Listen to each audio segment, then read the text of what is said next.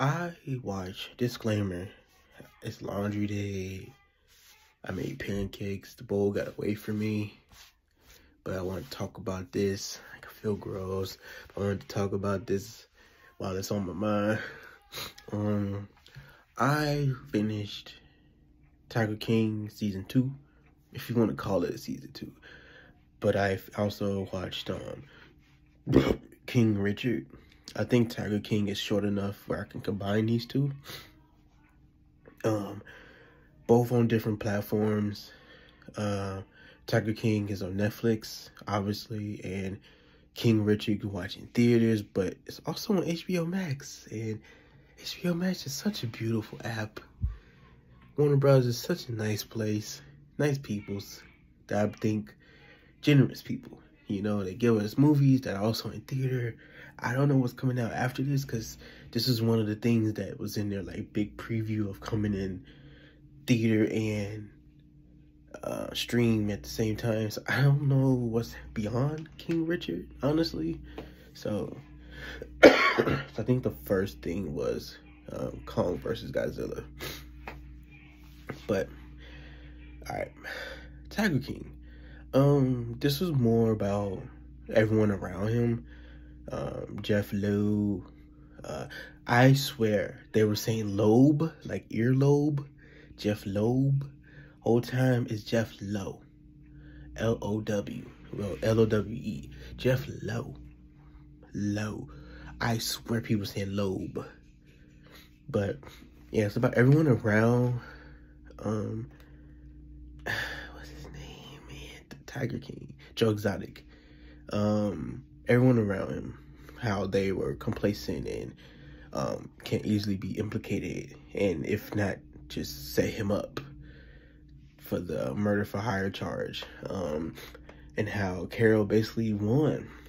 She won the Tiger Wars. She got all these people out of business. To be fair, a lot of people helped themselves out of business. And it's just crazy. And Joe Exotic said it like this whole industry is ridiculous. Just the idea you can have a private zoo is like interesting to me. I think there's a bigger thing with like customs and stuff, like how these people getting these animals here and then transporting them. Well, that's probably easier once you're here, but it's just very interesting. But that's it. He's still in jail. The show is even like some parts were dated like September 2021, which is like, dang, that was like 8 weeks ago. It's crazy. Even mentions Trump and like trying to get him pardoned, and it was all the way up until the Capitol riot. It's like, dude, hey, that's crazy. But really, that's it. It wasn't really too much like bombshell, and supposedly the government knows that Carol Baskin's husband is alive in Costa Rica. So it's like, really that's it. Let's just move on. King Richard. The movie is about Venus and Venus and Serena's father, Richard Williams, and just him like raising girls in Compton or Crenshaw, one of the two, and how like they coming up and all the way up until Venus' first like pick tournament. Like she went 63-0. That's crazy. I've seen a lot of people talk about controversy. Like, why is this movie even being made? Why is it about him? It should be about them. And you don't even realize they have, like, a bunch of sisters. Besides, like, it's not just them two. People act like you're glorifying this person who was an adulterer. And it's like, that's not good. But in the scheme of things, it's not bad. It's not like the end of the world. Like, this movie is literally just a love letter to their father that, against all odds, believed in them. He believed in all of them. He believed in them. And people making it like it's just all about Will Smith. And it's like, kind of, yeah, because that's how important their father was to them. Like, they didn't know about all this stuff. Like, it's from their point of view, kind of. Like, they didn't know all that stuff.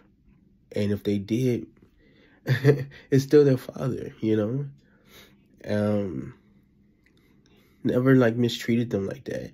Some people probably wouldn't say that. Some people would say, like, he worked them too hard or imposed his will too much.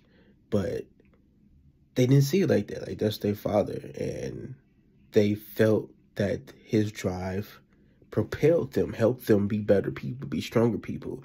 And he never, like, forced them to do tennis. Even to the point of, like, holding them for matches and, like, tournaments and stuff so they can beat children, so they don't grow up too fast and, like, be burnt out and stuff. And I just hate that people are turning it into, like, some Will Smith witch hunt. Like, why is this always about men? Like, first off, that's a lie. And everything is not ever about men. You will be hard pressed to find a movie about a devotee father, black father at that. You'll be very hard pressed to find anything, any representation of that. And I'm so tired of these people talking about the movie, like, why, and you're glorifying him. It's like, just like, it's even a bunch of stories where, like,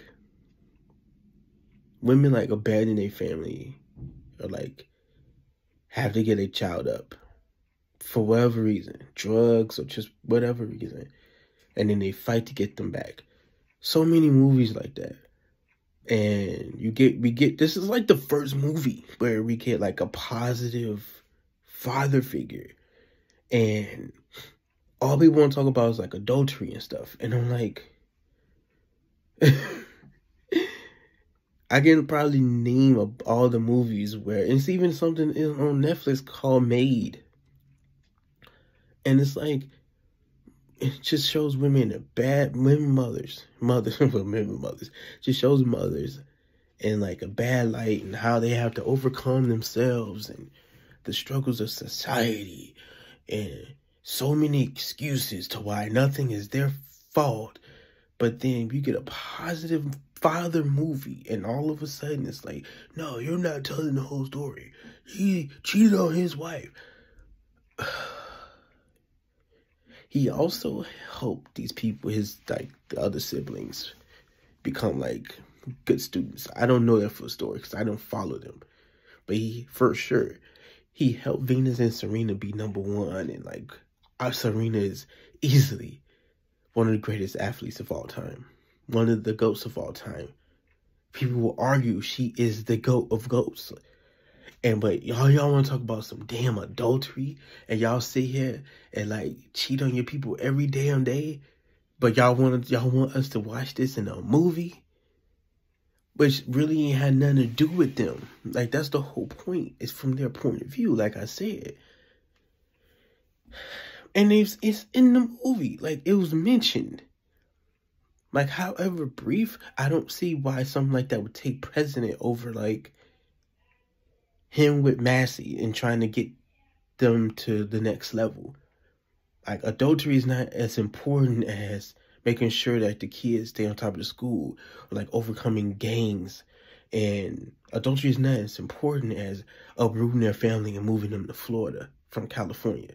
Like, adultery is just not that important of a story, especially if she stayed with him. It didn't impact the family like that, to where they broke up.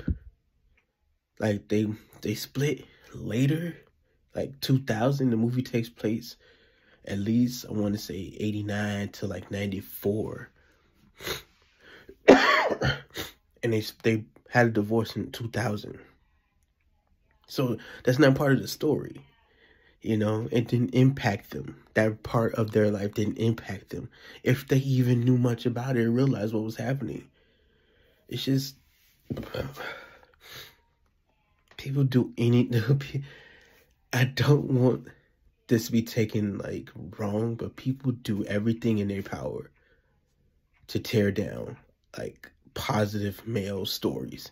And it just blows my mind. Like, you want people to have accountability. You want men to have accountability. You want men to like be good guys. You want men to not be sleazy, not be creepy, not be all the negative connotations, just negative things in the world. You want that. You want to be able to just do whatever we want to do, whatever in peace. So when you finally get something that shows in a positive light, shows like the good side of men, and it's like all of a sudden it's just like, no, we don't want that. That's not what it's about. It should be about the Williams sisters. It is. It is. And to be honest, this is very much a Venus movie, which I didn't expect it to be. Like, because there's so much material out, because they've been around for so long, like they're in their 40s. Been playing since the 90s. They're in their 40s. I think Venus is 41 and Serena is 40. Like, they've been around for so long. You can look up anything about them. Pretty sure there'll be a movie about them too. This is very much like the origin story, you know? It's just